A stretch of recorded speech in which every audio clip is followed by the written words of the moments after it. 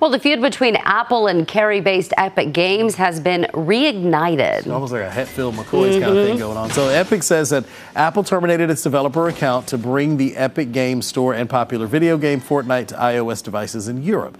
This comes after weeks after Apple reinstated Epic's developer account due to the Digital Markets Act. Well, the companies have been in a legal battle since 2020, as we've told you, when Epic began using its own in-app payment option, violating Apple's App Store policy.